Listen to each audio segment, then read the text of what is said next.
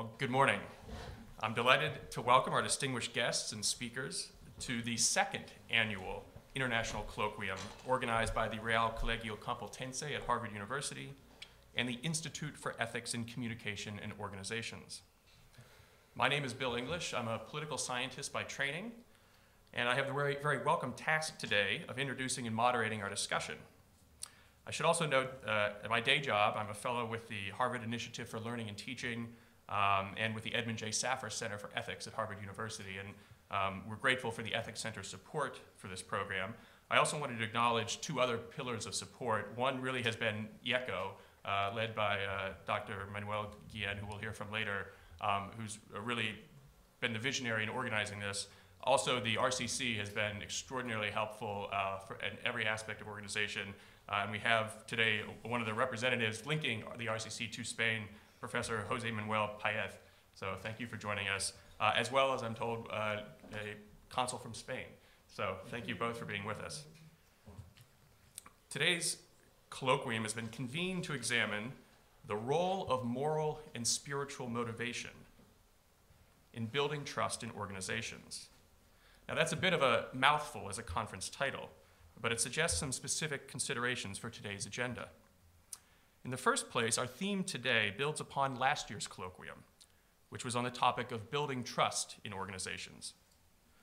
Last year's discussion not only highlighted how important trust is and how difficult it can be to build, but we also reflected on what makes individuals and organizations trustworthy. That is, what makes them the kind of person or the kind of institution that people should trust. We had some very rich discussions concerning the ethics of organizations and how individuals can give voice to values, but there were lingering questions about the kind of motivations that people have and bring to their organizational environments. Put simply, if I can boil down last year's discussion in one tangent, it's hard to trust somebody who cares only about his or her bottom line. Why wouldn't someone exploit you if they were like that and they had the opportunity? And this is a serious theoretical question, in part because so many approaches to economics, politics, and management take narrow self-interest as a kind of starting point. For example, for my own discipline, I'll cite a few things we read as bread and butter issues when we teach students. The first comes from the first, I think, distinctively modern political thinker, Niccolò Machiavelli, who concludes in his book, The Prince, quote, "One can say this generally of men, that they are ungrateful, fickle, pretenders and dissemblers, evaders of danger and eager for gain." And it's for this reason that Machiavelli counsels in that chapter that it's better to be feared than loved.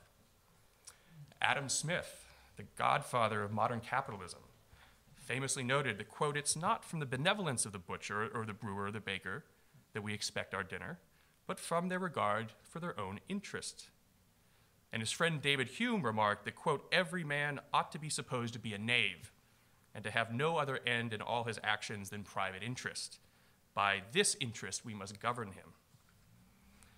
And finally, one of the great American jurists, Oliver Wendell Holmes Jr., taught that, quote, "If you want to know the law and nothing else, you must look at it as the bad man does, who cares only for the material consequences, which such knowledge enables him to predict, not as the good man, who finds his reason for conduct, whether inside or outside of the law, in the vaguer sanctions of conscience."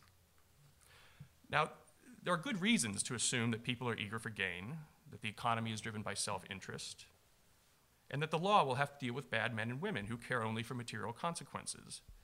And the idea is that if we build institutions capable of dealing with these aspects of human nature, we'll be better prepared for certain challenges. We'll be building on solid, although low, ground. Self-interest is something that's very concrete, and it can be easily understood and strategically managed. However, this is ultimately not a fully accurate description of human nature, which even these classic thinkers readily concede. Machiavelli notes in the same chapter that friends who possess greatness and humility of spirit will be faithful.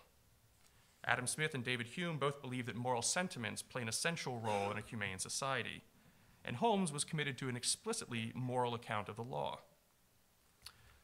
More recently, the economist Sam Bowles has a wonderful book that's forthcoming called Machiavelli's Mistake, in which he suggests that our preoccupation with self-interest and monetary incentives has led us to build organizations that neglect some of the better angels of our nature and may even discourage the higher motivations that people aspire to. And this can have dehumanizing effects, frustrating individuals within organizational environments, and it might also prevent organizations from realizing the full abilities and virtues of their members. Now, I suspect that many managers have some intuitive understanding of this reality, and perhaps it's fair to say that modern practice is better than modern theory.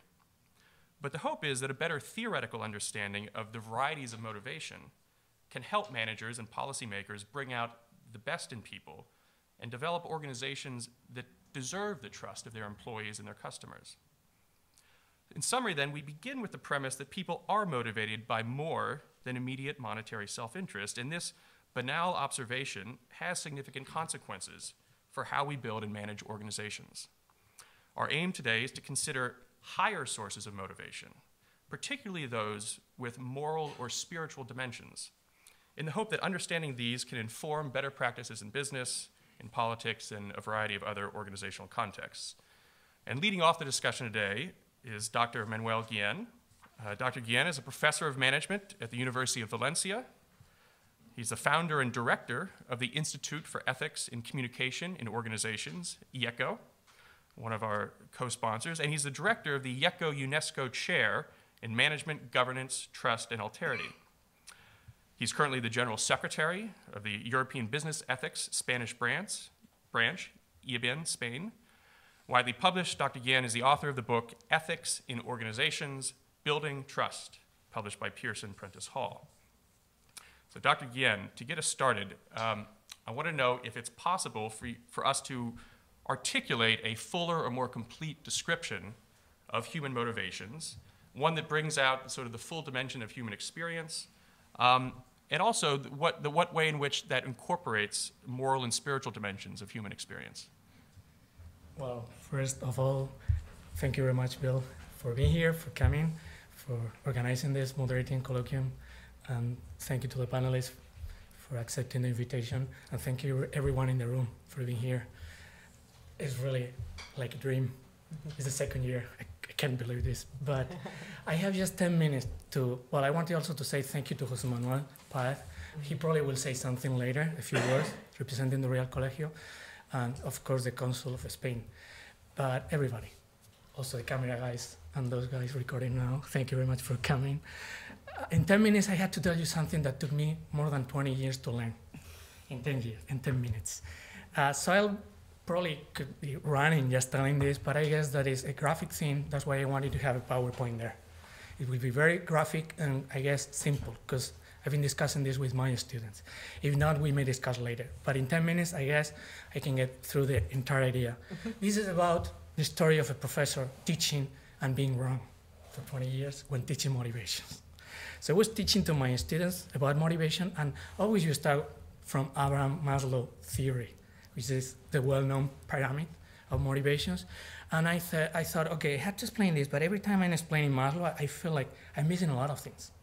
So I was trying to put into dialogue Abraham Maslow's theory, the pyramids, with other guys, like other people like Herbert, talking about extrinsic and intrinsic motivation. Everybody knows that. But let me just try to present all those taxonomies of or description of human motivation in just a simple table, where you find first the group of extrinsic motivations, which means we are here, for example, or we are teaching, or we are running a business for reasons that have to do with what you and me, we receive from outside, extrinsic.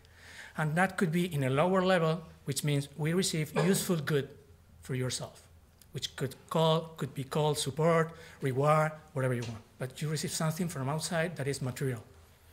And then you have an upper level going to Maslow area, which is related with the psychological aspects, and is I am receiving a pleasant good for myself from outside, extrinsic, right?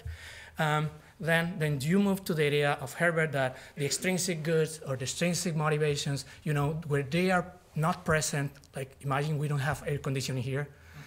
I mean, we would really be not motivated at all. But he's saying that by having the extrinsic things, you don't get motivated. You need the intrinsic. You don't have enough with the extrinsic. So the intrinsic comes from inside, which means while you're doing the action, you are acquiring something. So in the lower level means you are acquiring a useful or practical good, which is like mastery. You're good at something, you're learning. While doing the action, you're learning, intrinsic. Or while doing the action, you are enjoying, getting some satisfaction. So there you get lower level, upper level of Maslow idea and extrinsic and intrinsic. I put in that sense to my students, and everybody could remember and understand in a simple way. And by the way, all the theories, taxonomies of the 60s, 70s, and 80s can be put in that table. All of them, all the taxonomies. Which brings us to the second step in which I was wrong. Because I was telling to my student, why do we have lower and upper level? Lower useful goods.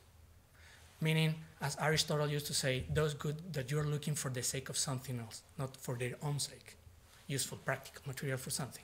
And then pleasant good, you look them for their own sake. They're nice.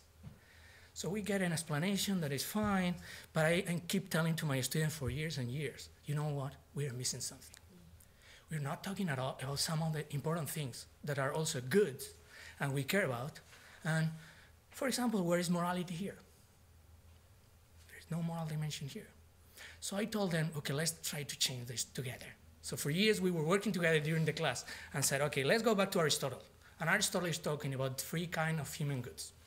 Useful good, pleasant good, but also moral good.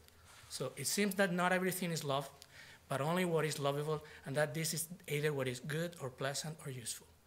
Morally good or pleasant or useful. Or he's calling that honest good, pleasant good, and useful good. So let's move here, adding a new dimension where you get, okay, you want to receive from people, from the external aspect, extrinsic, you want to receive moral good, which means you want people to tell you the truth. You want people to deal with you in a fair way, to give you justice. So those are moral goods, and those are human motivations. And this is what Donna is going to talk about, which is about dignity. We are supposed to receive moral goods because we are human beings. So we demand them. It's a basic thing. So we were missing that in my classes. I was missing this for years and years. Then I told to my students, come on, students, we should talk about respect as a motivation we are expecting to receive. And then, if we go to the moral level, but intrinsic, you will have this action that you're doing. While you're doing the action, you're learning, getting useful good, you're enjoying, getting pleasant good, but also getting moral good, which is called virtue. You acquire virtues while you're working in your job. It's not something separate from your family life or your job. It's while you're a good professional guy, a good professional person, it means you're acquiring virtues like order, whatever, all the virtues, joyfulness, cheerfulness, optimism, those are human virtues, moral aspects of your character that you acquire through habit while you are doing the action. So those are motivation. You want to do the right thing, you want to be good. Fine, so in previous theories we were discussing in class, there was an assumption, which is those theories are amoral. Let's not talk about morality at all. So not talk about morality means go just back to the two levels. But if you go back and say, okay, we are moral people, we need those levels. But here there is another assumption also, which is we are self-interested. Because if you look at the definitions, the first one is about receiving something. It's like the arrow coming to you. I want to receive things. It's for me. And the second line, the second column, is about acquiring something for me. So everything here is assuming that we are self-interested, and that's all. So we are missing, again, something really important, which is the idea of giving. So if we are missing that, we have to introduce that as part of the theory. Then we call that transitive motives or transactional or transcendental or transcendent motives, which means you are giving the useful good to other people, serving people.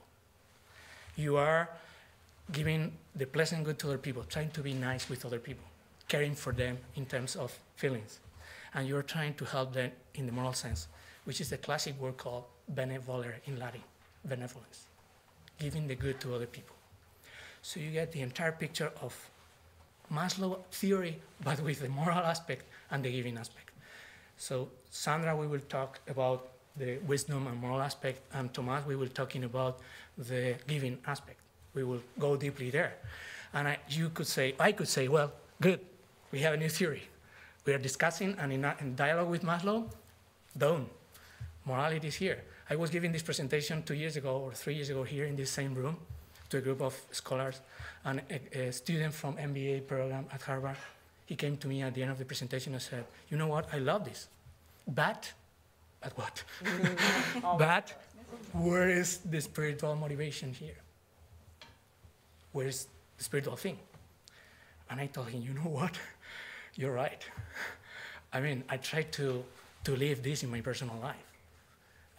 It could be schizophrenic not to tell to my student that I'm trying to live in a spiritual way in my life and then explaining a universal new theory of motivations. So I told him, you know what, this is, okay, it's fine, but I'm missing something. So the story is that after that moment, and for a year, I met, well, I already knew Michael Holman. We decided to write a paper together adding the spiritual dimension. So this is the paper that has just been published in the Journal of Business Ethics last month with Michael Holman. He's here. Thank you, Mike, for everything. And also with a professor from Spain. So we are including also the spiritual dimension. How? Simple, it's there. Look at that. Spiritual goods.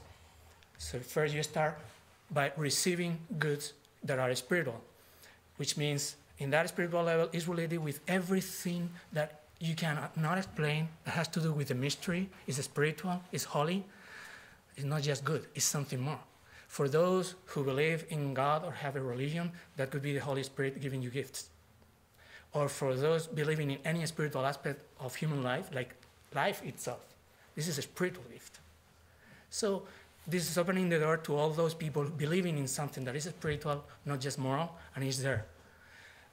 If you're open to that, means, okay, if you believe in eternal life or heaven, that's a reward coming from outside, from something spiritual. It's there.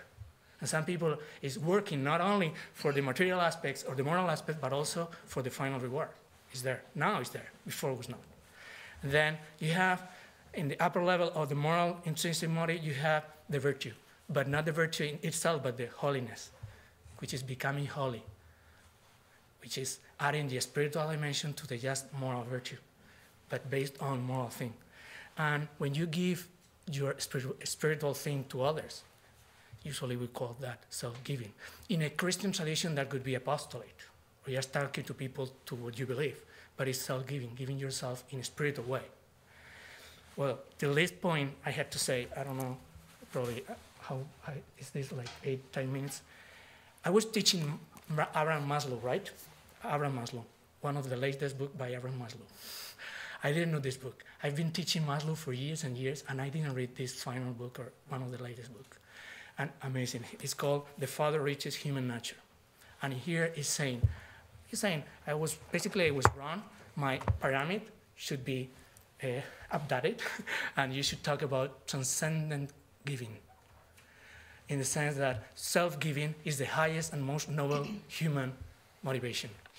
He's saying here. In fact, he's talking about the transcenders and describing like 35 definitions of transcendence, of giving.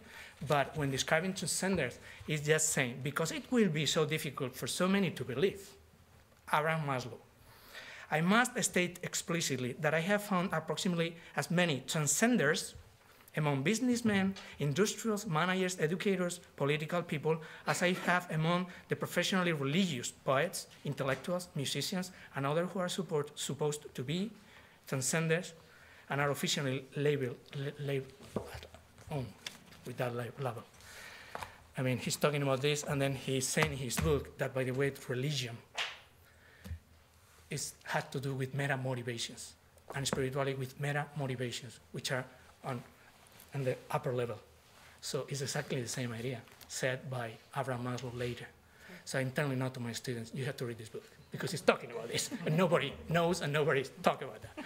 By the way, you believe in just spirituality, you're on top of that level. But if you really believe in one God, then he should be part of this. If you believe in one God as a person, then should be part of the relationship. You have the different levels of objects and the subjects. So if you open the door to the other with capital, then you get the religious motives. Religare, from Latin, religious, means there is another one, a God. So if you open the door to that possibility, and there are millions of human beings who believe in God, you have to open that possibility to explain this. Then you will have that in your work daily, you may be doing things out of all these motivations, but also to serve God, out of serving God, giving back useful God to Him, to God, serving Him, doing His will. You may also want to give Him gratitude, saying thank you for whatever you receive, for everything you receive. So it's like you are opening the door to another spectator in your work, being watched by the other with capital. So you are giving thanks, and when you are, the moral thing, when you know that you are in front of God, then you say, okay, the moral thing is to worship, give back honor, adoration. So in your work, as part of your work, you may have all this motivation, including the possibility of offering your work to God while you're working. And you don't need to do anything extraordinary. It's just by saying, okay, thank you for giving me my job, my family, everything, and it's back to you. Thank you for that. So the highest noble human motivation is not self-giving to others. It's self-giving to the other, which is giving Him glory, glorifying Him, the glory of God. So now I guess that now you get the entire description of human motivation, of entire human flourishing. Should we talk about this to the business people? I guess we should, as Bill was saying before, and I hope we will keep talking about this to our students, because it's the only way of not being a schizophrenic, trying to offer your work to God and then trying to do something different in your daily work. Thank you very much. Thank you, Dr. Guillén. You put a lot on the table, got us off to, I think, a very interesting and provocative start. Next on our panel, we have Dr. Donna Hicks. Dr. Hicks is an associate at the Weatherhead Center for International Affairs here at Harvard University. She's taught courses in conflict resolution at Harvard, Clark, and Columbia universities, and conducted trainings and educational seminars in the US and abroad on the role that dignity plays in healing and reconciling relationships in conflict. She's facilitated dialogue between communities in conflict all over the world, and has also worked as a consultant to corporations and organizations applying the dignity model. So not only widely traveled, but also widely published, Dr. Hicks is the author of the best-selling book, Dignity, and the essential roles it plays in resolving conflict, published by Yale University Press. And Dr. Hicks, following on Dr. Guillén's comments, what role specifically can dignity play in creating an environment of trust and responsibility in the workplace? Yes, that's a question. Thank you, Bill, and also Manuel. If it weren't for Manuel, we wouldn't be here today. So he's being very self-effacing in terms of how much of him is here with us today. So I'm most grateful once again, and it's great to meet Sandra and to see Tomás again. And yes, so what is the role dignity plays? Last year I spent more time talking about the fact that I discovered the importance of this concept of dignity through all my work in international conflict. And as Bill said, I've done a lot of work in international conflict, and I found that, for me, which was a missing link in my understanding of conflict, and that is, what is this human dimension? You know, what happens to human beings in these conflicts that isn't about, you know, the objective political issues? Because it's those objective political issues that always get put to the table. But we never talk about, what does it mean to be treated as if you don't matter? What does it feel like to be treated as if you're a second-class citizen, where you're marginalized, where you're... So I was interested in that dimension. That was really important to me. And then, as Bill said, I ended up spending about 7 years of my life trying to write about it, because there was nothing written at the time. This concept of dignity wasn't operationalized. It wasn't played out in the way that we could understand it in terms of what is this going to look like in my everyday life if I treat people with dignity? How is that going to improve our relationships? So those are the kind of questions that I was interested in. And I very quickly discovered that this issue of dignity wasn't just about international politics. This is about what it means to be a human being. Because every single one of us, and what I found in my research is that no matter where in the world I go to and do interviews with people about dignity, we all want the same thing. Every last one of us. It's a universal human yearning. And I think, frankly, it's our highest common denominator. And I think dignity, just to I think dignity is the thing that could unite us. You know, we have all kinds of differences, right? We're all from different cultures, from different this and different that. But at the end of the day, the thing that can bring us all together again, I feel, is a mutual honoring of each other's dignity. Knowing when I look at you, I know you want what I want. You want to be treated in a way that honors your identity, in a way that acknowledges who you are, in a way that recognizes your unique qualities in a way of life, in a way where you're treated fairly, in a way where you're included in things. Anyway, these are just a few of the ways we can have our dignity honored. But so as I said, it quickly came to me that this isn't just about international politics. I was invited to work in the corporate world. And in a minute, I'm going to tell you how exactly the same dynamics took place in the corporate world as in international politics. I'll tell you that in a minute. But I want to first be sure that we're all on the same page about what I mean by dignity. And it's a very simple concept, because what I realized is that dignity isn't an intellectual issue. I spent years, you know, I got PhD trying to understand this stuff, but I didn't need it. Because at the end of the day, dignity is a very simple thing. It's as I said, it's our yearning and our deep desire to be treated as if we're something of value and treated as if we're worthy. So it's our inherent worthiness, our inherent sense of value. And if you have any trouble believing this, bring an image in your mind of a baby, an infant newborn baby. You look at this beautiful little thing, this creature, this precious child. Is there any doubt in your mind that that child has value and worth? Any doubt whatsoever? And then you see another thing when you look at these infant babies. You see, not only are they valuable, because frankly, I go even a step further. I say they're not just valuable and worthy, I say they're invaluable. They're priceless and irreplaceable. And at the same time, they are vulnerable, all right? You get that baby picture in your mind? They're physically vulnerable. They need us for everything, taking care of all of their physical needs, but they also need to have their dignity taken care of. From that very young age, all of us, we need it. And we are just as vulnerable to a wound to our dignity as we are to a physical wound. And there's research now out of UCLA that is showing that, we have this wonderful brain scanning capacity now in the functional magnetic resonance imaging technology. They show, these researchers, neuroscientists, showed that a wound to our dignity shows up in the brain in exactly the same area as a physical wound. So that was all I needed. That was all I needed to take this stuff on the road and say, look, you've got to pay attention to this. This is important, this dignity stuff. You can't just say anymore, oh, it's just touchy-feely, right? Dismiss it as if it's not important. We can't do that anymore. And the evidence is there. The hard science is there that says our brain doesn't know the difference when you're injured, when you're feeling humiliated versus when you're feeling like you have your arm broken or some physical injury. So anyway, I don't want to go into that too much, but here's what I want to add.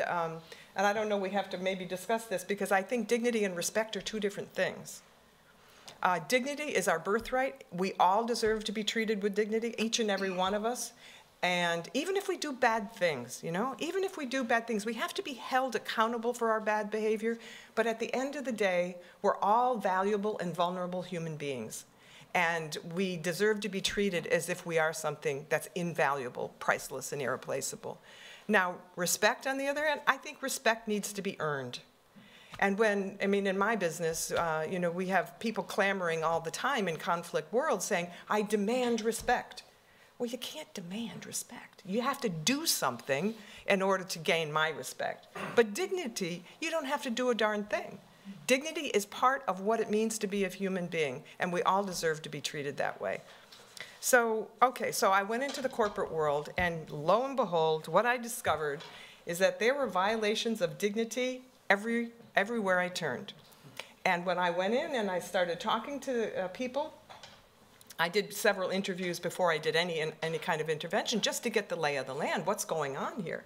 Well, as I said, found out that people, employees, now this isn't in every organization, but in the ones that I actually worked in, they felt Didn't feel cared for. They didn't feel valued. They felt as if they were being used in order to gain whatever the business plan was in the organization.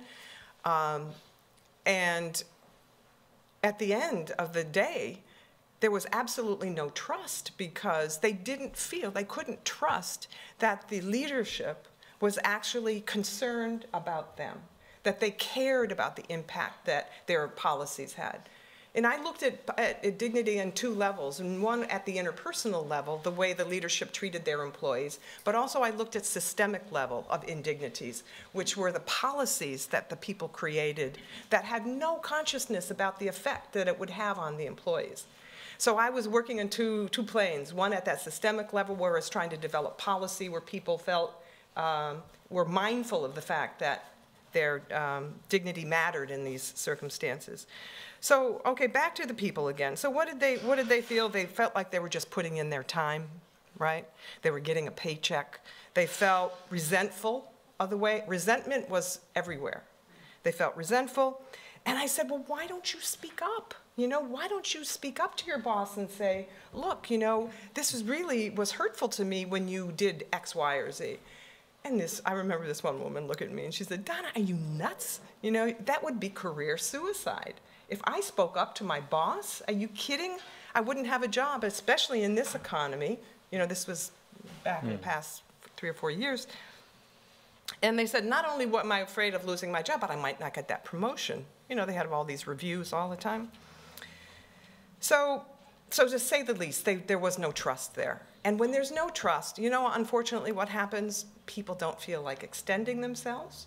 People don't feel like giving of their discretionary energy. They don't feel loyal. They feel like they got a job, they get a paycheck, that's it. They won't go that extra mile. And they're distracted. This is really fundamental. They're distracted by their own resentment, right, of not being treated well. So they can't even be creative. And so this is, what I tried to do with them is to go into and work with the leadership teams and say, look, this dignity stuff matters, right? This dignity stuff really matters. And let me just say a couple of things about what I think a dignity leader, a person who wants to lead with dignity, has to know and has to embody and has to play out. First of all, they have to know how inherently valuable and vulnerable all human beings are. And vulnerability is the key that I think is even more important here because, oftentimes leaders will do things and not know the impact that it has. By the way, let me just say this because I was telling Bill about this earlier. These are not bad leaders. These are not bad men and women who are out to get their employees. It has nothing to do with that. It is just simply they don't know. They don't understand the impact of their, rude behaviors on their employees. They're not bad people. They're just people who are not aware of dignity and the importance of it in your relationships. So what are the 10 ways? They need to know how to honor dignity. They need to know that everybody wants their identity accepted, no matter who they are. They want recognition of their unique qualities and way of life. They want acknowledgement. They want to be seen. They want to be heard. They want to be responded to. They want to belong. More than anything else, people who are cared for get this tremendous sense of belonging. And man, are there payoffs for that one when people feel like they're part of a family where they're being taken care of? Freedom and independence. People don't like to be micromanaged in the workplace. They like to be able to be a part of the decisions that affect their lives. They want safety. They want to feel safe. And in what I mean by safety here, it's not so much physical safety, but they want to be safe to be able to speak out when something bad is happening in their environment. And if you don't give people that opportunity to feel secure about saying, hey, look, you may not be aware of it, boss, but when you did that, it had a terrible effect on many of the people here. We need to be able to have that conversation in the workplace. And people want to be given the benefit of the doubt. They don't want to be looked at as suspicious all the time. We want to be understood. Certainly we want to be treated fairly. And finally, we want an apology when the boss does something wrong or when the company does something wrong that violates the employee's dignity. If they want to say, gee, I'm sorry, I made a mistake here, that's what employees want to hear. And just, how am I doing there, Tomás? Yeah. How many minutes? 10 minutes. Okay. I have 10 minutes? No, I can't. I only have. Keep going. Okay, I just want to wrap it up here by saying there are a few other things. Poor Tomás was going to tell me. They have that leaders also, in addition to knowing how to honor dignity, they need to know the power they have over others. Because oftentimes leaders are not even aware of the power that they have to set the tone in their organization. And it's a wonderful sense of power. And the question is, how do you use that power to honor people's dignity, to make people feel seen, make people feel heard, right? How do we use that power to do that rather than to make them feel insignificant? And leaders need to know the effect that violations of dignity have on people. If they're not aware that treating people badly affects profits and affects not only just the climate and the environment, but it literally affects profits. And our friend here, Bill, isn't it? Yeah, he's got the data to back me up here, and I've got others as well, but other data as well. But it's really clear. Bill and I had a conversation earlier. It is astonishing how much not only is this increased profits by treating people well, but how it decreases, what would you say, what's the word? Just increases the value of the culture. It just increases the value of the culture, thanks. All right, so the other thing is that we have to know what our own vulnerabilities are as leaders, right? Because all of us has blind spots, every single one of us, we have blind spots. And usually when we violate other people, it's because we're operating from a blind spot, not because we're bad people, right? Now, this has been my big challenge here, to have people help me see my blind spots. And I think all leaders need to be able to open up to that possibility that, gee, maybe you're doing something that's having a negative effect on others. And also just knowing how powerfully people react. You know, our self-preservation instincts are so deep that when somebody violates our dignity, we want revenge, right? We want to get back at that boss. We want to get even. And what happens is, even if you can't say it to people, to the boss, it goes into the underground network. The gossip starts, and everybody knows how bad a boss that you've got, right? All right.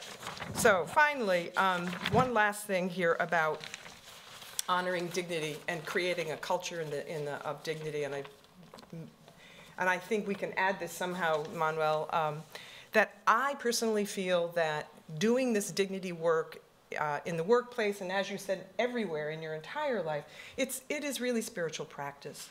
Because you're trying to figure out, how can I bring out the best in the people with whom I work? How do I bring out the best in the people in my family, in my culture, in my environment? And honestly, the best way of bringing out the best in people is by honoring their dignity. And here's the bonus here. When you honor other people's dignity, you not only make them feel good, but you look good too. So you strengthen your own dignity when you see the other as something of value and worth, or something that's invaluable, priceless, and irreplaceable. So for me, it's spiritual practice every single day. And frankly, I mess up a lot, let me tell you. It's not an easy thing to do this, because we're fighting our own internal battles about our own worthiness. So this is really a big challenge. I'm putting it out here, and it sounds like common sense, but to put it into practice, let me say it's takes work, but it is the most rewarding work. There's joy on the other side of this. Once you get this and you do it as a way of life, it's a joyful life. And everybody else feels your joy, so. All right, I better stop and sound like I'm preaching here. Yes.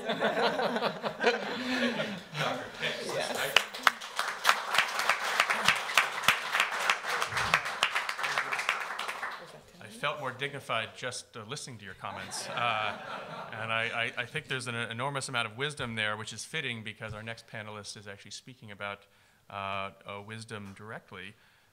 Dr. Sandra Waddock is the Galligan Chair of Strategy, Carroll School Scholar of Corporate Responsibility, and Professor of Management in the Carroll School of Management at Boston College.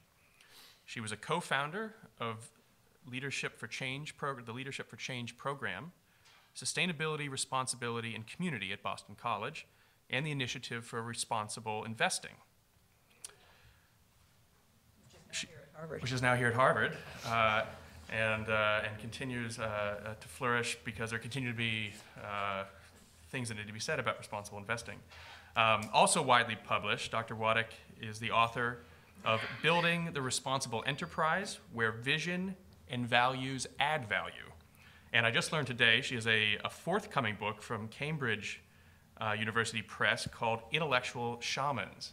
These are two words that don't often go together, but I think they reflect a recent piece she'd published, which we thought was absolutely brilliant and something worth having on the panel today. And she's here to talk about wisdom, so we can begin with the question, how does wisdom relate to intrinsic and other types of motivation that we're discussing today? Thanks, Bill, and thank you, Manuel, for inviting me.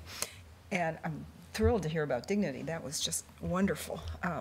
So I'm going to talk a little bit about intellectual shamans and also about people I call difference makers. So think for a minute about someone who inspires you, someone that you trust, to go back to Manuel's framework. And think about for a minute, what is it that inspires and what is it that you trust? And chances are, I'm going to argue that these individuals are going to have a multiplicity of motivational attributes along the line of the framework that we just heard about. The intrinsic, the transitive, and the spiritual, or in the sort of language that we were just talking about. In my terms, they're on a path to achieving wisdom. Let me explain. I come at this notion of vision in two ways, this wisdom in two ways. One is through some empirical work that I've done over the past few years, and the other is through some intellectual work. And so the article that you discovered is the piece of the intellectual work that I did. And in that piece, I define wisdom as having three core elements. One of those elements is moral imagination, or what is called the good, right? Moral imagination. Moral imagination, according to Pat Warhane, who's done a lot of work in developing this issue, and she's a business ethicist, is the ability to think through the ethical consequences of actions and decisions, to recognize where there are ethical implications in a situation. It reflects an orientation, in my view, towards the good, and it's an intrinsic kind of orientation towards the good. In that sense, it goes well beyond the self, and people who have this sense of moral imagination see the good in not only in situations that they're in, they see where there are problems, ethical problems in situations. And I know Mike Hoffman has done a lot of work in helping people to gain this sense of moral imagination. It is embedded in the lives of both intellectual shamans and in the lives of difference makers, and I'll talk a little bit about them in a minute. The second element of wisdom is what I call systems understanding. And here I go back to Peter Senge's seminal work called The Fifth Discipline, published in 1990, republished again in 2006, really thinking about what is it to understand the system. And Donna and I were talking a little bit before the meeting about, I think that people need to have a certain level of cognitive capacity, in Kohlberg's terms, to be at least post-conventional, early stages of post-conventional development, so that they can be systems thinkers, to understand the systems in reasonably accurate ways, or the true, so the good and the true, right? Typically, this way is thinking beyond the self, so it definitely has that transitive or what do you call it? Transcendent orientation to it, and it reflects the true, and it's a holistic understanding of situations. It's what the managers that lack understanding of dignity that Donna was just talking about lack.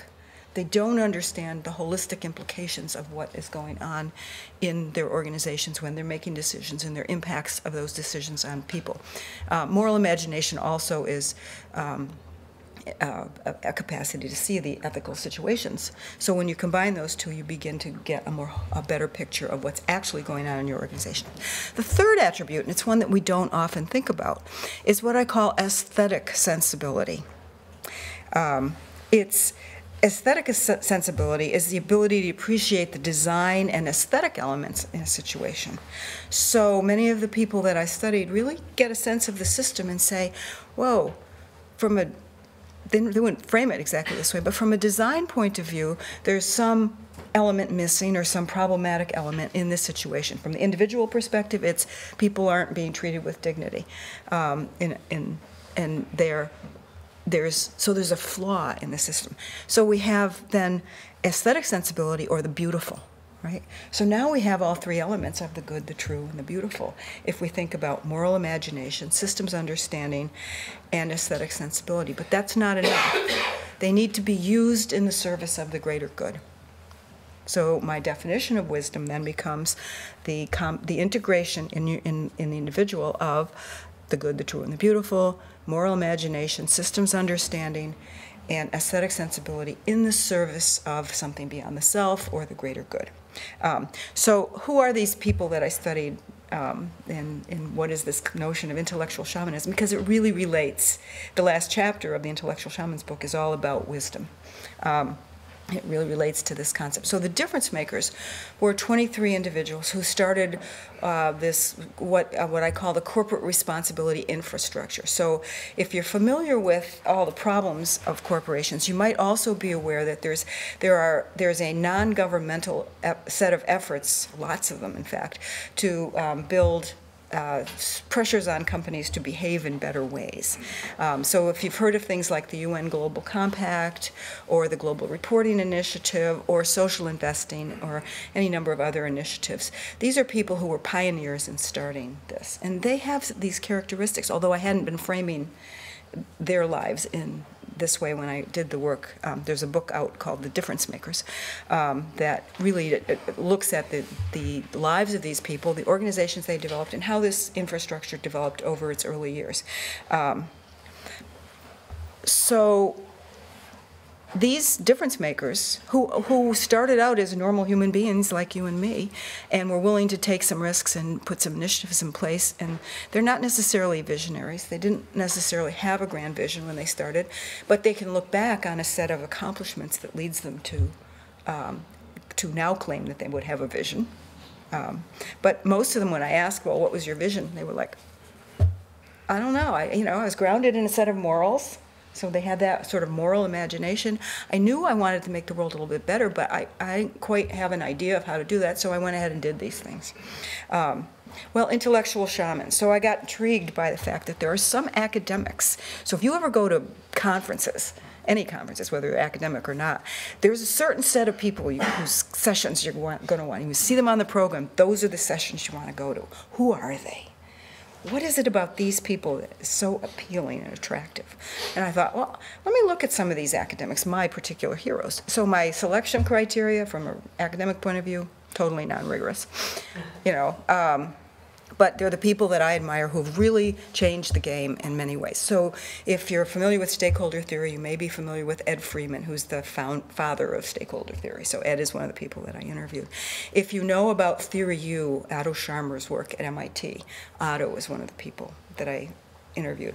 If you know about Henry Mintzberg and his path-breaking work on strategy, he's another of the people that I interviewed. So I interviewed 28 academics, all of whom had done really significant stuff that allowed them. And I was had in the back of my mind this paper that I had read by Peter Frost. Peter Frost was a really wonderful academic that I actually didn't know. I met him only once. But he had written with Carroll and Egri a couple of papers on organization development people as shamans. Now, and I've been studying shamanism for a number of years with a shaman. And so I thought, well, let me go back to that paper. There was a wonderful framework in there. It became the framework for thinking about these people and the work that they do. So shamans, intellectual shamans, all shamans are healers. They are the oldest it is the oldest spiritual tradition in the world. There is no dogma associated with it. It's a healing practice, so shamans are healers, first of all.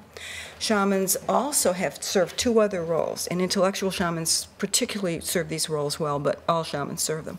They are connectors. So I call them connectors. Egri and Frost call them boundary spanners or mediators of different realities, because shamans, traditional shamans go into, trance states and they access information from other realms. Well, intellectual shamans are boundary spanners. They cross disciplines. They cross the theory-practice boundary. They cross the teaching-research boundary. So they're integrating across boundaries. So I call them connectors. They connect ideas from many different realms. And the third role that they play is actually that, in the Frost paper, they talk about it as spiritual leadership. But it's a sense-making role. Carroll White talks about this who's one of the people I interviewed, talks about this as a sense-making. So one of the problems that in traditional cultures, shamans see that a patient is sick, comes to them, and what they believe is that there's something wrong with the cultural surround, or the mythologies that the patient believes, and that's what's causing the illness.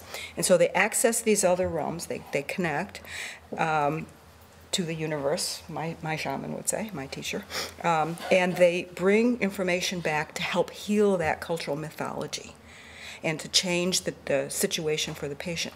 Well, think of what intellectual shamans are doing is there's a broken myth. Maybe it's a set of practices and businesses that are broken.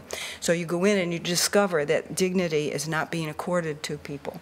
And we know that that's such a foundational element of morality, that people should be treated with respect. If they're not being treated with respect, there's no dignity there.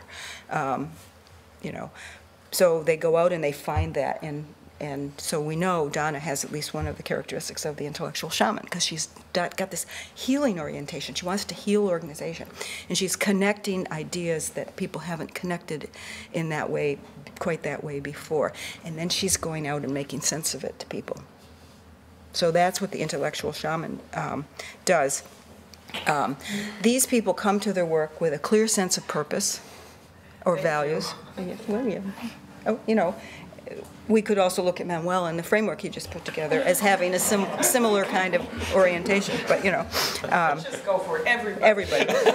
But my belief is that the world is in huge trouble today, right? If we think about climate change, if we think about many practices in academia, if we think about many practices in business, if we think about many practices in government, we think about all the conflict in the world that you're so familiar with, then we need many, many, many, many more people to become shamans or intellectual shamans if we happen to be academics. They come to their work with a clear sense of purpose, and that we could call that a spiritual motivation. It's almost like a calling for people. And in doing their work, they have to become fully who they are. In other words, if we're academics today, we're under, at least in management schools, under this sort of pressure to produce a lot of A journal articles in my field, hits, and to get our impact factor up there, our citation counts.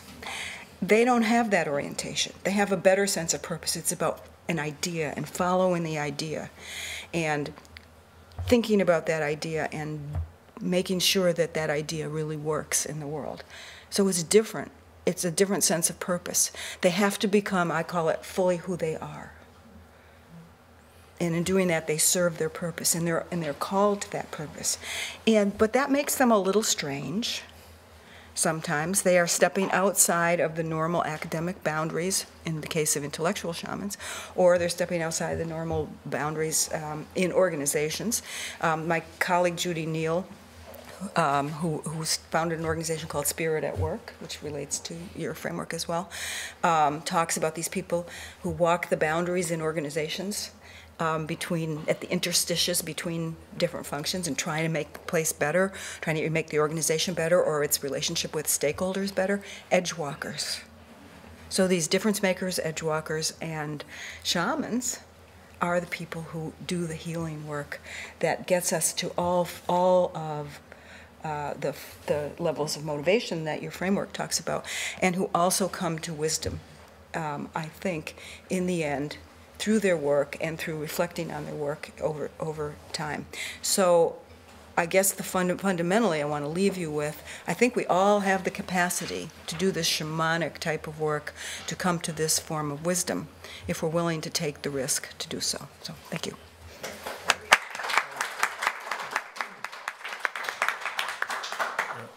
Thank you, Dr. Waddock. That's a very rich set of reflections, and that brings us full circle. We've discussed dignity, we discussed wisdom, but one thing on Dr. Guillén's side which hasn't been has explicitly addressed yet is this phenomenon that was up there of giving, of disinterested giving, of generosity, of giving of oneself. Our next speaker, Dr. Tomás Baviera, is the Assistant Director of the Institute for Ethics and Communications and Organization. And he's the director also of the Oblet University Residence in Valencia. He has a Bachelor of Science in Telecommunications Engineering from the Polytechnic University of Valencia, a master's degree in Communication and New Technologies from the CASO Foundation, and he holds a PhD in Communication Sciences from the University of Valencia. Dr. Baviera, I also have to point out, recently published a fantastic little book called Thinking with Chesterton, on the work of G.K. Chesterton, who's a very popular author in the English-speaking world, introducing them to Spanish audiences. But today, I hope that you could maybe address this aspect of Manuel's slide that hasn't been discussed, this phenomenon of disinterested giving. Are there logics or rationales that help us understand what that is and how we might promote it in organizational contexts? Thank you very much for your kind presentation, and also I would like to thank the Real Colegio for all this activity, and to the Harvard Center for Ethics and Bentley University for supporting this seminar. A similar question was posed to me by a sophomore last year while I was at Bentley University in a postdoctoral research. I remember it pretty well, as she made me think a lot about the convenience of provide a reasonable answer. We were waiting for the bus, so it was not difficult to start a conversation. As you guess, my condition of a stranger focused the dialogue. At what point she asked me, "What are you researching?" This question was unavoidable, and the answer easy. I told her I was studying the logic of giving. So that's interesting. What is the logic of giving? Briefly, I explained to her that it was to give to someone without expecting a return. She looked at me very curiously. She kept silent, smiled, and she asked me, "Do you really believe that it was possible?" So it seemed to me that this student was relegating the behavior of giving to the realm of fantasy, as it was not reasonable. But far from disappointing me, this conversation stimulated much more my curiosity to delineate this logic. The problem is not solely misunderstanding gift-giving. It is true that this could be interpreted as imposing an implicit debt to be demanded in a future. However, our experience confirms a genuine gift is never a transaction. In my opinion, the real problem is that if we miss a proper interpretation of such giving, we will miss other human realities which follow the same logic. This is the case, for instance, of trust building. If we want to build trust as if we were buying it, we could get a broad range of responses, but it would be very difficult, in fact impossible, to get a relationship based on genuine trust.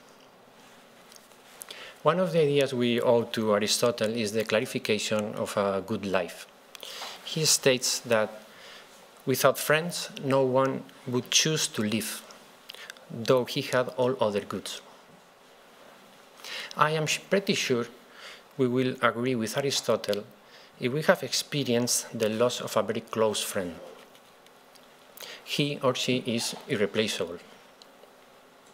Artists reflect this void very accurately. This is the case of Spanish poet Miguel Hernández, who wrote an elegy after his friend Ramón Sige's death. The poem is opened with 3 lines. "In Orihuela, his town and mine, death has taken from me, as if struck by lightning, Ramón Sige, with whom I loved so much." Hernández was a goat shepherd and became a great poet with the help of Sige.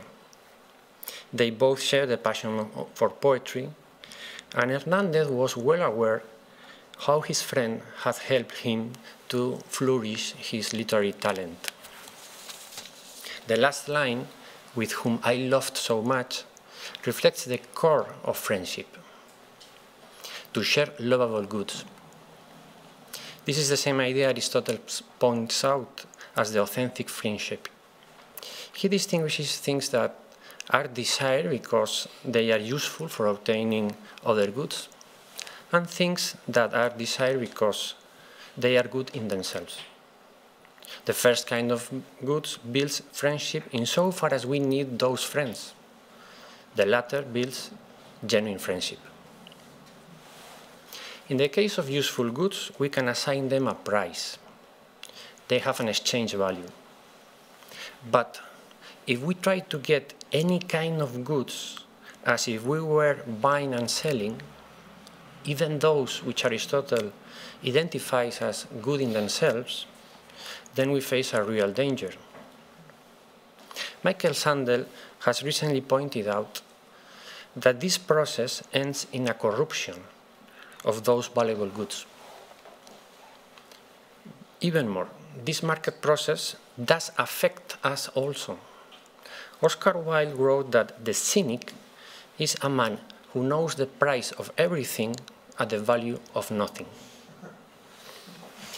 There are goods which are valuable in themselves. They cannot be bought as in a shop because they have no price. They are priceless. In fact, this kind of goods has to be always received unconditionally. Thus, giving them to our friend or to anyone reflects our benevolence. We want the good of the other. Grasping the reality of benevolence helps us to transcend the instrumental reason. However, up to this point, we are trapped between the instrumental reason and the moral reason. Is disinterested giving an appearance for a posterior transaction? Or does it respond to a duty which compels us to give? Or is it anything more?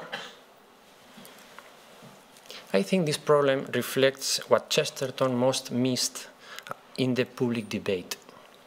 He held we are fond of talking about many social and moral issues as a dodge to avoid discussing what is good.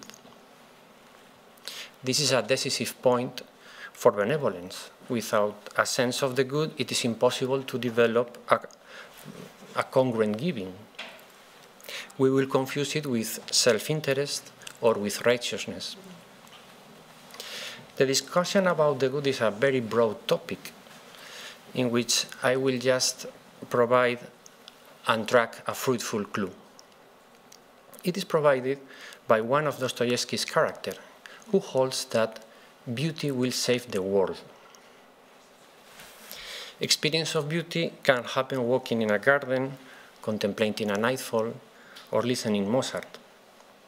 When it happens, we are shaken by a joyful resonance. This particular joy does not come from satisfied interests or biological needs.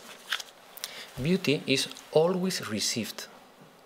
It can be neither predicted nor claimed.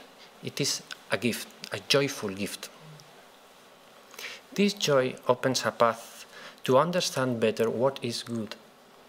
In fact, good and beauty are intertwined. The same interior predisposition to enjoy beauty is required to discover the good. Through beauty, it is possible to enjoy the goodness of the good. Goodness of the good. The joyful experience of receiving the good empowers us to give the best of ourselves, even if it is not reciprocated, even to anyone. We will behave in this way only if we acknowledge gratefully all the good we have received unconditionally. So we do not give in order to receive, but we give because we have received. These main ideas compound what Chesterton named the grammar of gratitude.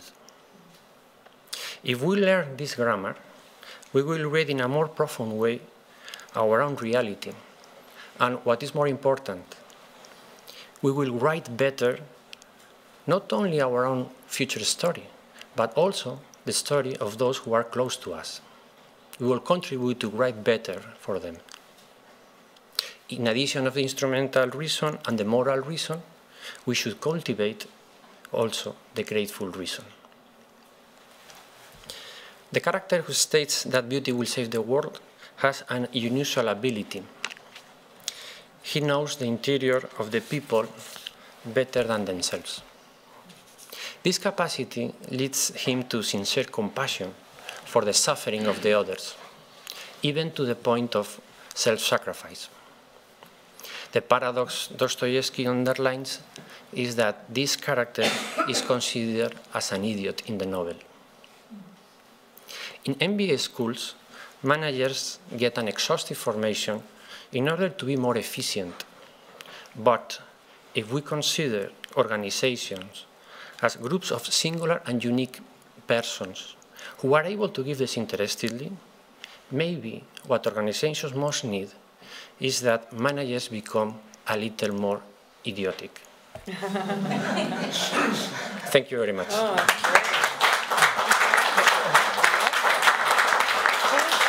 So, first of all, I would like to thank you to everyone for being here with us. Of course, to the fantastic speakers we have today for their generosity of sharing their deep thoughts with us, their talent and expertise. And of course, also for the audience that I hope now the colloquium will be very active.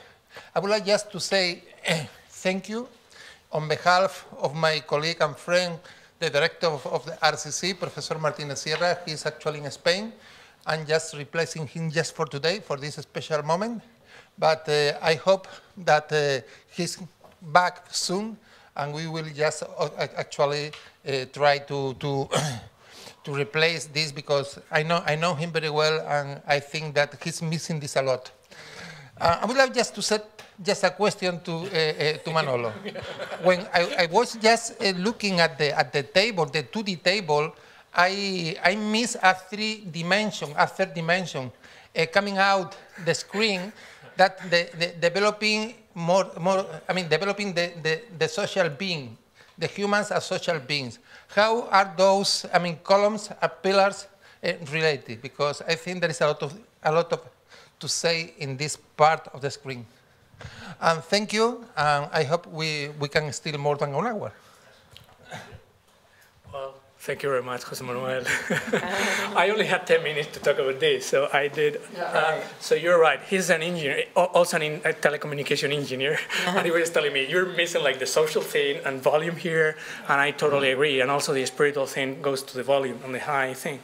So yeah, we have to think a lot about that, because it's moving from the personal level to the social one. We open that door when we say giving and when we say the other.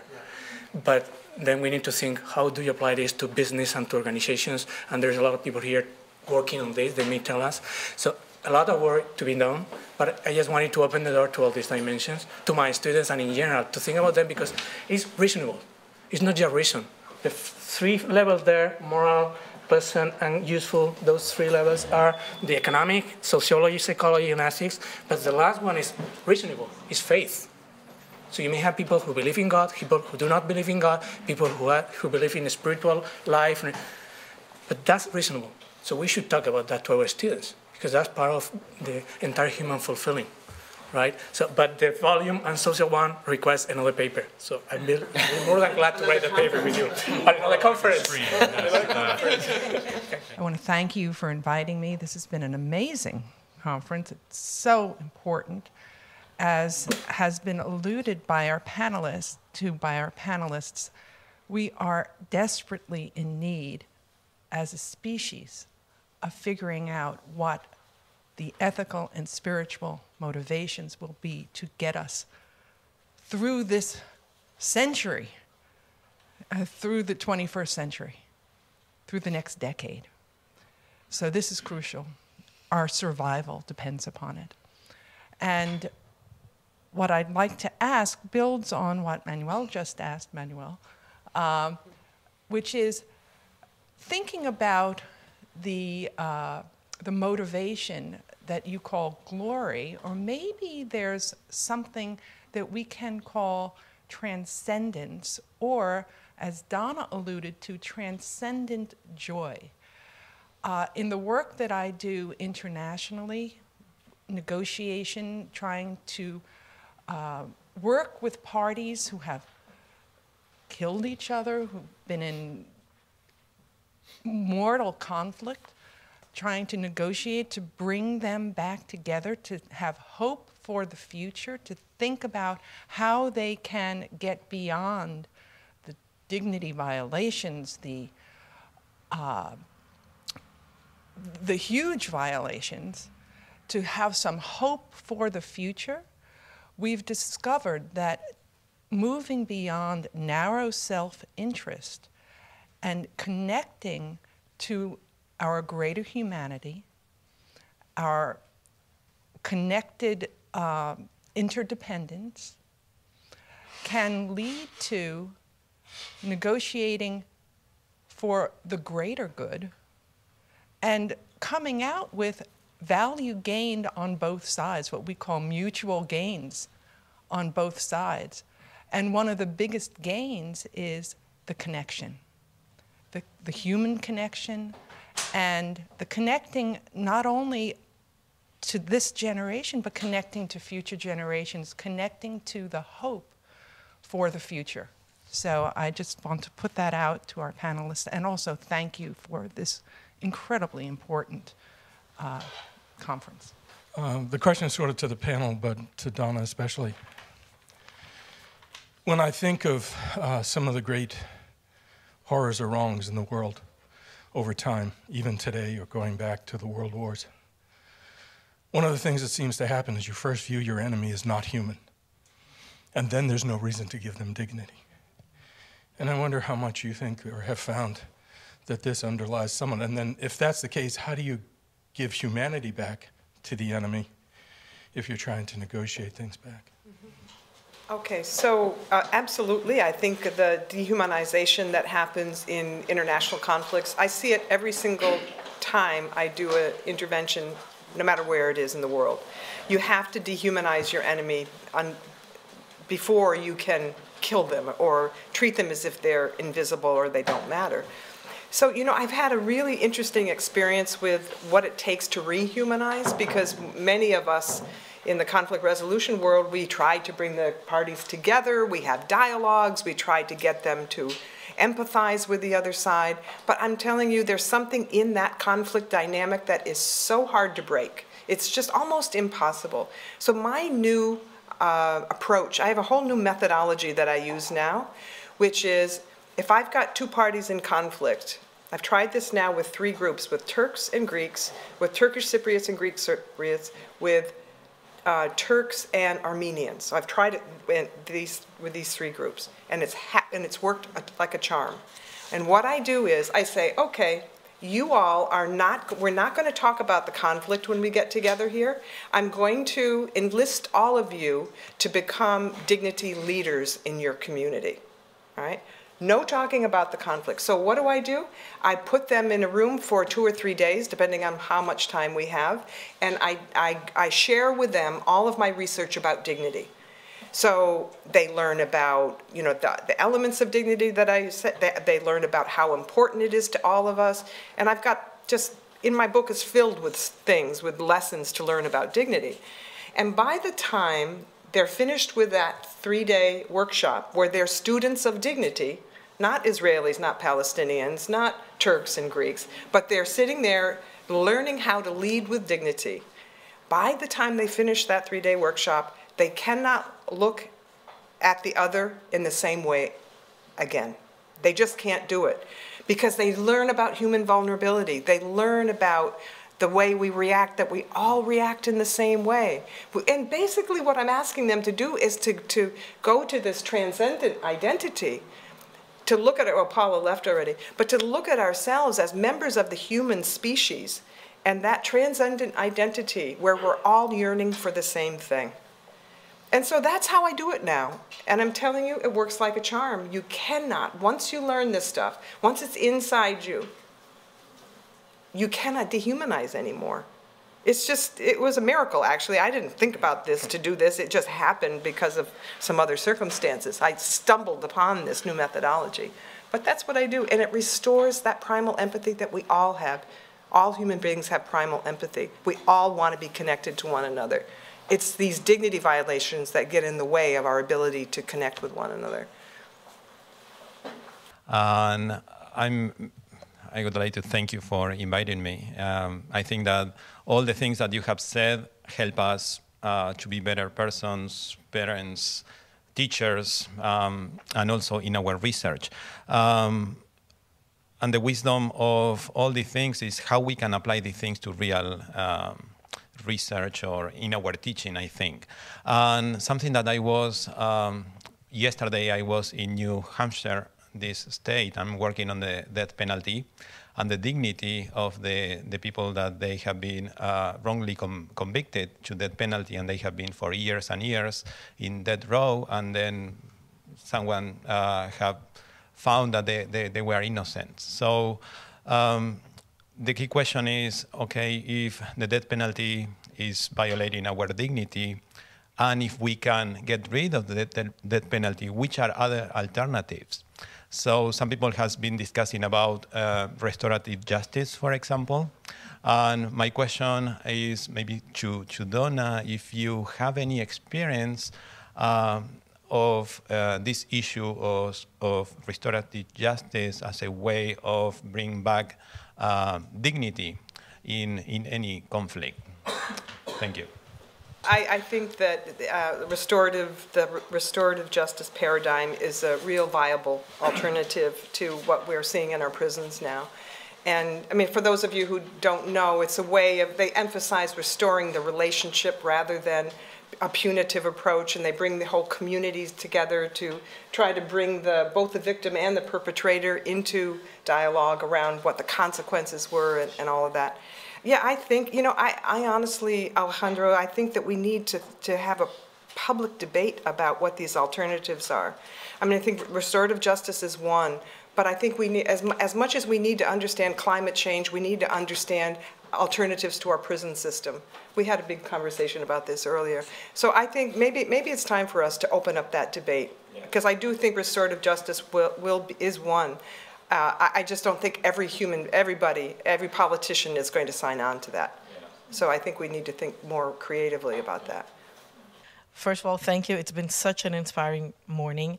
And I have a corporate background before I ended up leaving it for many of the reasons that Donna pointed out. So my question to you is, do you think there is hope in the corporate world for restoring dignity? I have to say that based on my experience, I would doubt it, but maybe you can give me hope. And why do you think, if it is possible, why can we hope for changing that kind of relationship? Well, I am hopeful, and you know, you got to keep in mind, I've been working on international conflicts where people have been killing each other left and right and center. And so I do believe if we can make some movement in those conflicts, I certainly think we can do something in the corporate world. Because again, I don't think we're dealing with bad people. Honestly, I think we're dealing with people who have gone astray in some ways, ethically and morally astray. But I think, I guess I've worked too long with Archbishop Tutu to abandon hope in people. I mean, he thinks we're all good no matter what, right? So I happen to agree with that. And I think my experience in the corporate world is that the people who make these decisions that are affect negatively their employees, they're just not aware. They're just not aware. And for those of them who are aware, they're more worried about what the rest of the leadership community is going to think, not so much what the employees are about, but they have to break that entire corporate senior VP culture. And that is a real problem. That is a problem. But they want to. They absolutely, fundamentally want to. It's just going to take some time. Would you not agree that a lot of it is systemic? Yes. In other words, in how corporations develop their policies and procedures and strategies, that can be very dehumanizing, as you pointed out in your comments. So one place to begin would be to try to change that systemic dehumanization. I think that's in part what the business ethics movement has been trying to do in consulting with corporations and trying to set up a more humanizing strategy. A long way to go, of course. I think the current system has promoted a lot of sociopaths, serious sociopaths to the head of many of our institutions. And so that's seriously problematic because they do not have the capacity for empathy. I think one of the things we need to do is change the purpose of, as we think about the purpose of the corporation. There is a movement to do this, not moving very fast, but too many people believe that the purpose of the corporation is to maximize shareholder wealth, which really, there's no, as Lynn Stout would be first to tell you, there's no law that says that you have to maximize shareholder wealth. But there is hope, I think, because what we're seeing is a bubbling up from sort of underneath of new types of enterprises, multi-purpose enterprises, lots of social entrepreneurship, the rising dominance of B corporations. 37 states now have laws on the books that explicitly allow companies to pay attention to stakeholders. So, you know, but we need a generation of leaders with the courage to step outside the current norms. Just a couple of words. I would say trust is the synonym of hope. It's the same thing. Trusting means you hope that this person, so trusting others, trusting yourself, trusting you are able to give to the others, and if you believe in God, trusting Him, because it's not just we are alone, but we're children of God, if you believe in God. But the general thing is about trust. And we are here because we trust we can do something. And I guess that writing papers, discussing this is helping new generations of just including these aspects in their training, which for me, that's hope. I mean, I hope in human nature and in intellect, the truth of the good and the beauty of the good. We were talking about that. I believe in that, and I trust in that. So I guess that's the future. So you shouldn't, I mean, you should go to the business world. So go back. I'm a lawyer, a recovering lawyer, actually, and language is important. Words are important to me, and I very much like your concept of dignity. I'm trying to square that with what we developed as the second pillar of the guiding principles, which was the corporate responsibility to respect human rights, which means not to infringe on human rights, which means recognizing that everybody is entitled to enjoy internationally recognized human rights. And I'm just trying to figure out where dignity fits in there. I've used it a lot as almost synonymous with respect, but then you said, well, you have to earn respect, and that sounds right to me. But I'm just trying to square the two so that I can help use it. It's a very powerful word. Dignity is a very powerful word when you're in the workplace and you are trying to introduce the concept of human rights. When you're telling a worker that, look, we respect you, we value your dignity, and that makes a worker want to, you know, watch out for the back of the other worker and make sure that they don't, you know, step into an open manhole or do something unsafe. But can you help me with those two concepts? I can, because I had to grapple with that myself. I started out, when I first started in this business, I was a human rights educator. And I had spent some time in Cambodia right after the Pol Pot left, and it was during the UNTAC, United Nations Transitional Authority in Cambodia. And so I was doing human rights education with Khmer women. And it was at that time, you know, I knew all about the Universal Declaration and about CEDAW and all the conventions. I mean, I had to because I was teaching all of this stuff.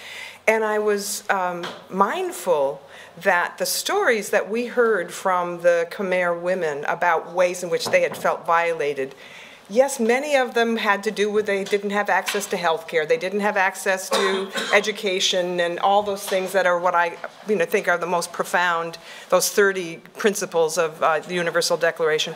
But because I was a psychologist and trained to think in terms of the ways people could be injured psychologically, there's no denial of their legal rights, but I can mistreat you by shaming you, by dismissing you, by treating you rudely, by not honoring your identity, by discriminating against you. So there were all these psychological ways in which people were experiencing violations to their dignity. And I thought, the Universal Declaration is great for these objective measures, but what about the way we feel on a daily basis when people injure us in those psychological ways that I was talking about, injuries to our dignity? So, not to be too grandiose about this, but I see the elements of dignity that I've proposed, and other people have proposed other things as well, but I see them as the psychological correlates of the guiding principles in the Universal Declaration. So that's how I managed to wed those two things together, because I think the human rights is the legal framing of this, but I think the psychological framing is equally as devastating to people. And in fact, some people, commit suicide because they've been so psychologically wounded. So it's not like this doesn't have effects on, profound effects on how people experience the world. So that's how I did it. I got really interested in these issues about a dozen years ago. And the really, really difficult part for a CEO, if you really believe in this, is to stop looking at your employees as sort of elements of a spreadsheet, as some things that help you to achieve an economic return, and begin to look at them as someone, as people whose dignity really is going to be enhanced by the work that they're doing within your corporation. That is a really tough transition. I was educated here at Harvard, and they never told me anything like that. And to get your head moved from the spreadsheet to the person is very, very difficult. Listening to Donna was fascinating because I had a sense that really taking leaders, business leaders, and helping them to grow in human virtues that were really critically important to the dignity of their employees was the right thing to do. And she listed the 10 human virtues probably that are the most important, really, to help business leaders to acquire so that they, in fact, can treat their employees in a more dignified way. Having done one of these things sort of roughly, all I can tell you is that the beauty of it is that the economic returns are phenomenal. When you treat people well and you help them to become better employees, the numbers take care of themselves. So you don't have to make this trade-off that business people are afraid of all the time. If I do the right thing, it's going to really hurt my company. That's not the case. So anyway, I'm very grateful to you, Donna, for kind of articulating that, and I think it'll be fun to sort of take those 10 propositions and maybe think a little bit more about which virtues are these, really, that business leaders need to acquire. I want to raise two issues because a lot of wonderful thoughts have been placed before us. And the one has to do, what I got from all four of you is, number one, that we are all want to challenge the status quo. As things are, we find them dysfunctional. We find that they are too competitive. They are win and lose, and also they are very hierarchical. And for me, hierarchy, I always connect it to patriarchy, and I always connect it to the literature that I learned from feminist theories and also feminist movements, how we really need to get away from how our Western world of thinking has, in a way, not only trained us, but wired us, to think in those ways. So I was thinking yesterday, I drove with Donna, and on the way back, she said there will be a lot of traffic in Watertown near the cemetery. I asked why. She said 2 firemen, were killed while saving other people's lives. And I thought, my God, we have this capacity to sacrifice our lives for the others unconditionally, right? They could have run away, they could have done other things to save themselves first. But on the other hand, I also thought that, look, we have the capacity to kill our next door neighbor, you know, to dehumanize, to view him or her as a threat, as a, you know, fearful person, and so on. So my question is, how do we build these structures and this culture in organizations, since we are talking about organizations here, that will introduce what Sandra said about the issue, this concept of wisdom, which for me, thank you, Sandra, it opened up a lot of new thinking in my work as well, and bring in this holistic, you know, view, this holistic understanding, without really making the other feel that, oh, this is some soft stuff here. You know, we are out here in a very hard and cruel world, and we've got to stick to other things right now. So one is that. And the other, I liked very much, you know, this concept of moral imagination. You know, and if you can say a little bit more about this, because I believe we are in need of a new imaginary for the whole of our globe, and in so many ways, and so on. And then for Tomás, you know, this value of beauty, let's talk a little bit more about it, how we can make it part of our daily living and in our corporations. Thank you. Thoughts on that? To the idea of moral imagination, Russell Ackoff, who was a management scholar, talked about wisdom.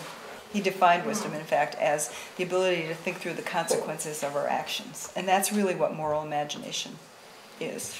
Pat Warhane, who really has developed the concept, has linked it to systems understanding, what I call systems understanding. She talks about systems thinking. So it is this holistic capacity. I don't think in much of our education we're educating people to think systemically. We're really educating them kind of in functions or very linearly, especially in Western traditions. Someone mentioned that earlier. And so we really need to begin to think more integratively across disciplines to provide in classrooms education for our students in ways that help them to develop their systems understanding, because I think these other things come along with it. My belief is that most people want to be good, are good. I mean, so I think we've got a system that promotes a lot of sociopaths, but I think most people actually are good in our organizations and want to do the right thing, but they don't have that moral imagination. My former colleague Jim Waters talked about moral muteness. So moral muteness, we don't raise moral issues in our, too often in our organizations. And it's hard to do that. I think Donna spoke to that when she spoke about some of the dignity issues earlier. So how do we create new types of institutions where these capacities are raised? And I think what we're seeing, another book I wrote is called Sea Change, Change to a Sustainable Enterprise Economy. And what we're seeing with a lot of these newer organizations is that they're founded with different values. And they are founded with multiple bottom line orientations, and they're founded with their stakeholders in mind. And there are some ways of getting people to think about that. But we have a lot of sort of re-education of people to do. And it has to start early, but it also has to,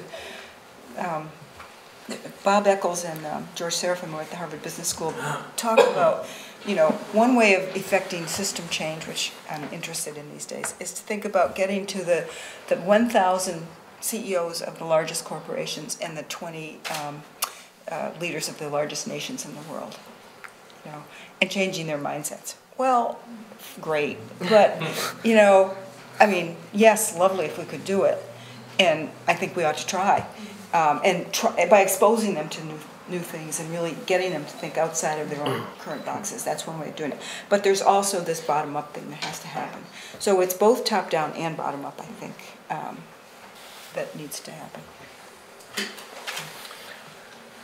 Well, thank you for the question, Maria. That's a very hard and interesting topic.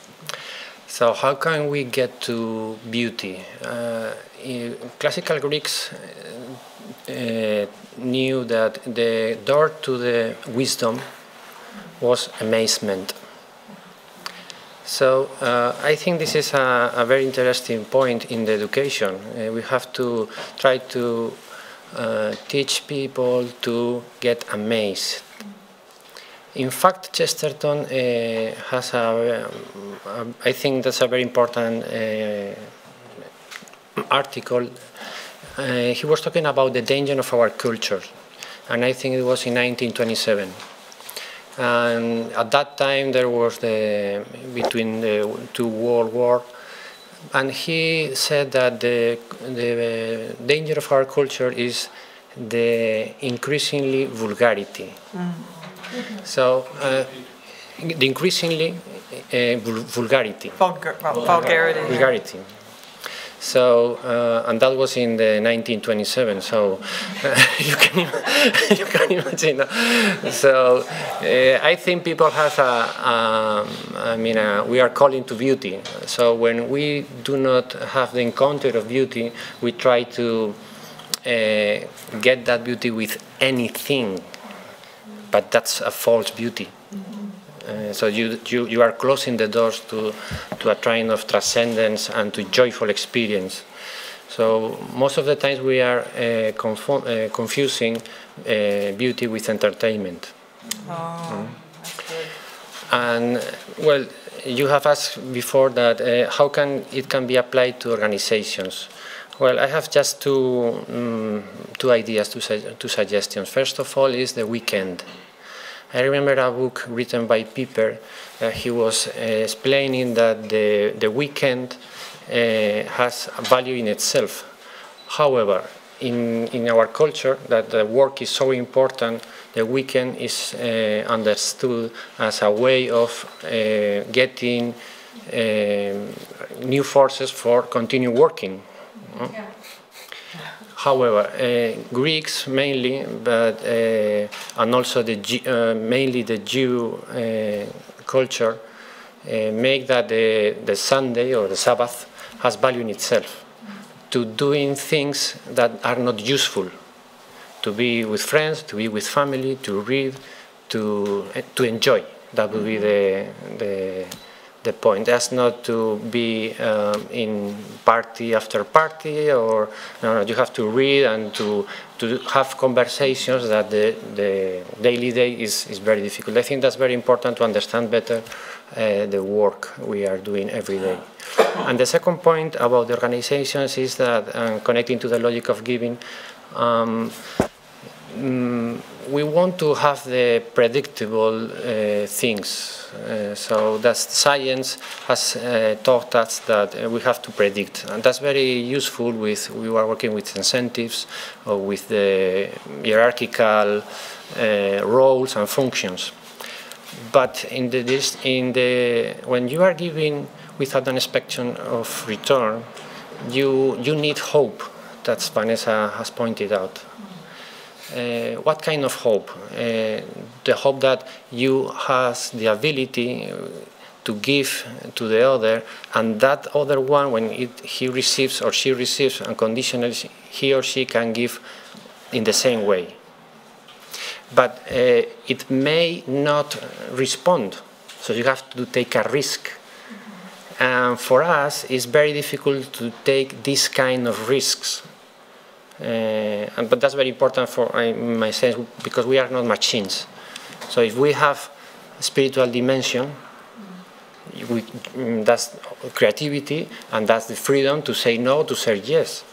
And that's you need it in the logic of giving, that you know that you may not be responded, but you have to take that risk. Otherwise, there will be not the encounter of those such a joyful giving and receiving.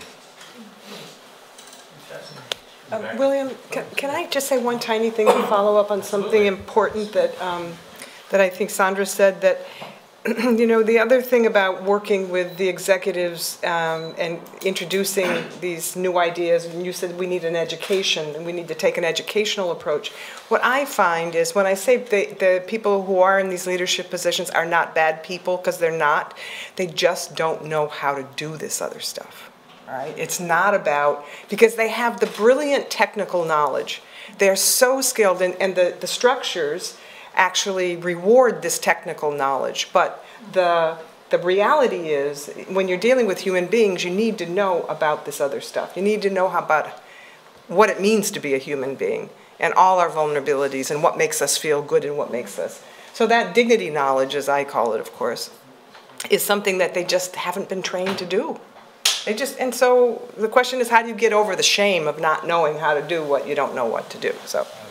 So for Manuel, thinking about the CSR community, for many, many years, a lot of us in business ethics and CSR fight against those who want to put CSR in a tiny box of philanthropy.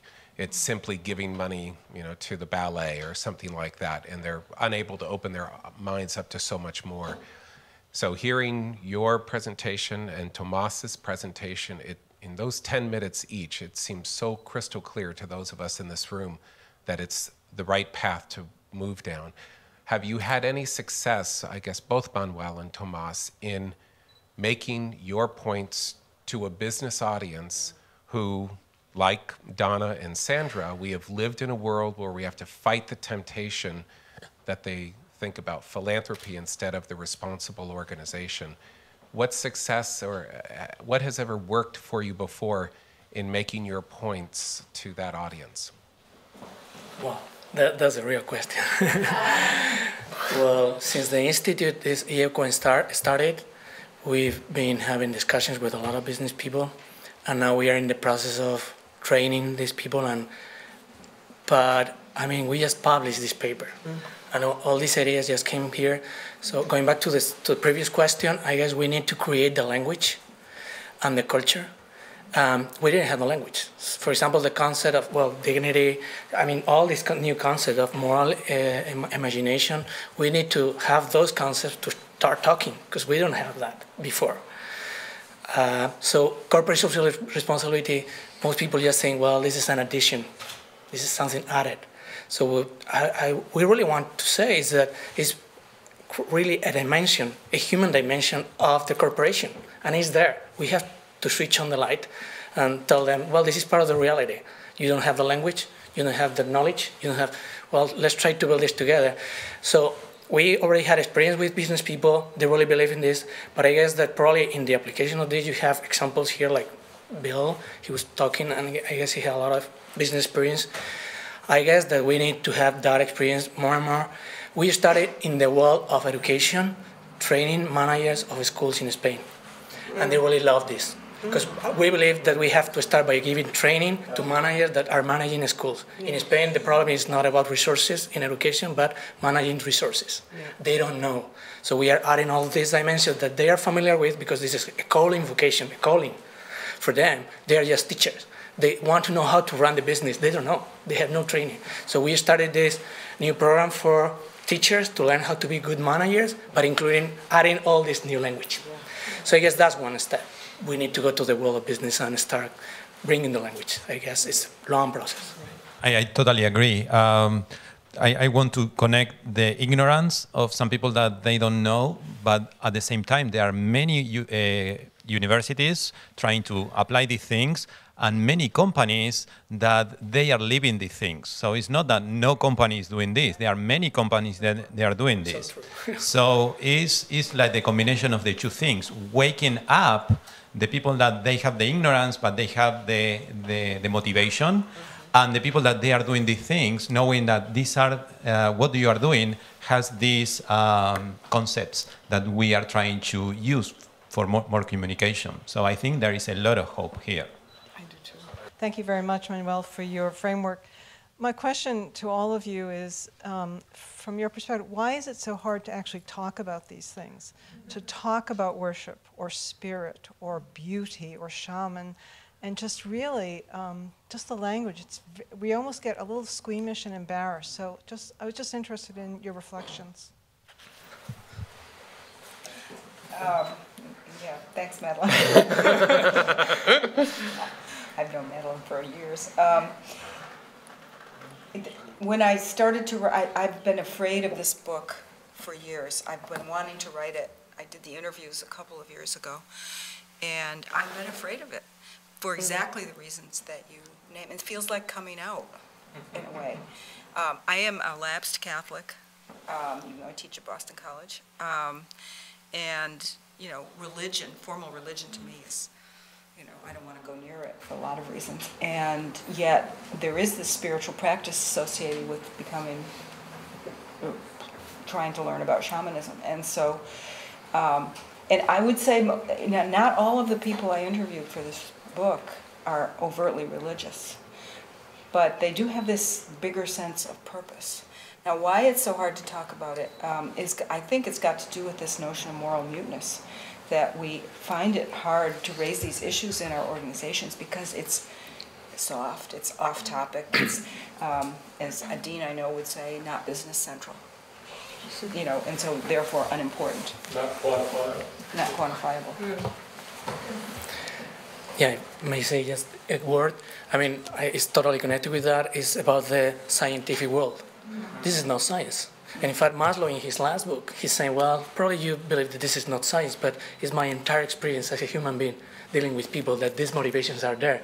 And he's just saying this is real, this is a fact, it's not just values, it's a reality, and we have to check that with, I mean, trying to measure something, and also to agree that there are things that cannot be measured, as Tomás was saying. But we need the language. And colloquiums like this one, in which we want openly say wherever. I am a practicing Catholic, and I guess that I'm not damaging anyone by saying that God is my Father. And if you open the door to that possibility, it's not bringing any damage to anyone, but just saying, okay, there is another spectator here who wants everything to be better, more beauty, like the truth of everything. So opening the door to the reality of spirituality, religion, and so on is not bringing any damage. It's like we believe that if we bring that, we will start fighting. It is not true. This is part of human life and human nature. So why don't we are intellectuals. And the problem with intellectuals today is that it's like if you're talking about this, you're not a good intellectual. It's not part of the ranking of the top A journals. So I guess we had to escape from there, think out of the box. We do. You were talking about education. You're talking about the need to bring these things to the schools to educate the future leaders. And as a retired physician and teacher in a medical school, I'm reminded of the whole thing over the last 30 years, where everybody complained about the behavior of physicians and the need to acculturate students to a better way of thinking, empathy, and other things. And the realization, at least for me, there's nothing like a good residency to destroy an education in medical school. And so to think only of the training of the students without thinking about the social culture into which they shall enter, which won't accept much of this at all, and not address it there, while things will change, it will be many more generations than if there were some way to also get to the businesses, to get to the leaders, and simultaneously teach the new generation and change the existing generation. Yeah, I'm going to pick up on Mike's point about systemic change. I think you're absolutely right. Until we change the purpose of the corporation, until we create nudges that change the system, that we're not going to change leaders. Leaders are only responding to the incentives that they are seeing, just like we academics are responding to impact factors or whatever. Leaders are responding to what they perceive that Wall Street wants them to do. So we have to change the culture. But we have a huge, I think we're heading off an ecological cliff. The IPCC report was just released a couple days ago. And, you know, the situation for humanity isn't great. Now, humans respond pretty well to crisis situations, but not so well to slowly evolving situations. And it may be that we're going to face a crisis that will force us to rethink our system in ways that will bring more humanity into our organizations. Boy, you know, I hope it doesn't take a crisis, a calamity of some sort, but somehow to develop that awareness in people and also to effect some system change through changing the purpose of the corporation, through regulations that require certain things of businesses. By taming Wall Street, we have an outrageously powerful Wall Street, financial system now, which we didn't have 40 years ago. We got it now, and it's creating all kinds of havoc. Do you want to say something? In the point of this way to change, in the logic of giving, we have identified a point that is very interesting to start a change, because you can find people that they are not going to give unconditionally, but if you find someone that is giving unconditionally, it makes possible to others to discover the good and to change, and to give in the same way. Before I mentioned the possibility of that giving is rewarded with nothing. But if it is rewarded, then it can move the other to give in the same way. In fact, McIntyre has pointed out very well that we grow in a play of uncalculated giving and in a grateful receiving, in order to become an independent human being. But in the beginning, we are dependent, the baby infant that Donna mentioned before. And I think this is very important in professions or jobs that are related with people directly, as healthcare or teachers. I think the way is, if we try to explain better this behavior, this dynamic, that is not predictable, maybe it is not scientific, but it's real and spiritual, then we can move others. So the problem is that if we are explaining human behavior as self-interested only, we are trapped. And that's very important, not only in those kind of jobs, but in business you are working with people. Well, sorry. I have to tell this story because it's one of my favorite stories. And Leon's going to love it, because I have to tell you that I'm doing an intervention at Mount Auburn Hospital. I spoke to the board. This was about a year ago. They decided they wanted to establish a culture of dignity in their hospital. And so I'm doing dignity leadership training. We've identified, I think, about 24 people from all different levels of the hierarchy, Maria. There's the doctors, there are the nurses, there are the technicians, there are the staff assistants, there are the guy who is in charge of cleaning, right? Everybody who has a position of, some kind of a potential to influence people, we are working together, and I'm doing trainings with them, dignity leadership training, so that when they go back into their jobs, they're going to be the go-to dignity person. We call them dignity agents, right, in the organization. And I am so happy about this, because this is, not only did the board walk the talk, but they are taking this so seriously and establishing this system-wide culture of dignity. And so the most important thing is that there's a cross-section of everybody. There's no hierarchy. Maria's hierarchy that she's so concerned about. This is, everybody is equal in dignity on this leadership team. Nobody has any power over anybody else. So it's so exciting. Very happy to be here today, and we're very interested in how multimedia broadcasting and journalism actually has a voice within this. And we'd actually like to launch a show on our own network that continues this discussion in a much more public forum. But getting into this, number one, Donna, I'm very fascinated by the idea of dignity, specifically not only dignity of the individual, but of work itself and the organization itself. And can we have a dialogue about businesses themselves having their own inherent dignity in that practice? Going beyond that, getting into gift, Tomás, speaking there of how a business, is my business model or organization set up to actually, that beautiful thing that you said, I give because I have received, kind of thing.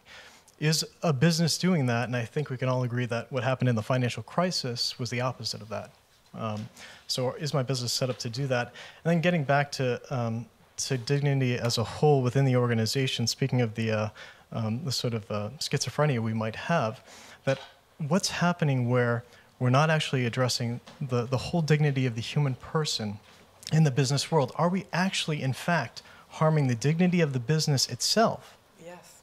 And then the individual. Well, So yes. there's kind of three different things. Just to go there. A couple of times during the course of the commentary, Tomás and Manuel in particular used the term beauty, as did Chris, right? Chris. And it just struck me, had something of an epiphany. Many, many years ago, I, in school, had the opportunity to learn about the oath of the Athenian city. And if you substitute the word corporation for city, that oath is, we will transmit this city, not only not less, but greater, better, and more beautiful than it was transmitted to us. And I think that that is something of a recurring theme within each of your respective comments. It took until the end of the session for that to dawn on me, but I'm glad it happened. That's great. Thank you very much for this comment. It's really great, the one that you did. And Chris, I wanted to go back to the idea of the dignity of work. I guess it's connecting everything we said, and it's not only about the person, but the activity of human beings. And we are here working for 8 hours every single day, except the Saturday or the Sunday we stop for relax and enjoy and pray.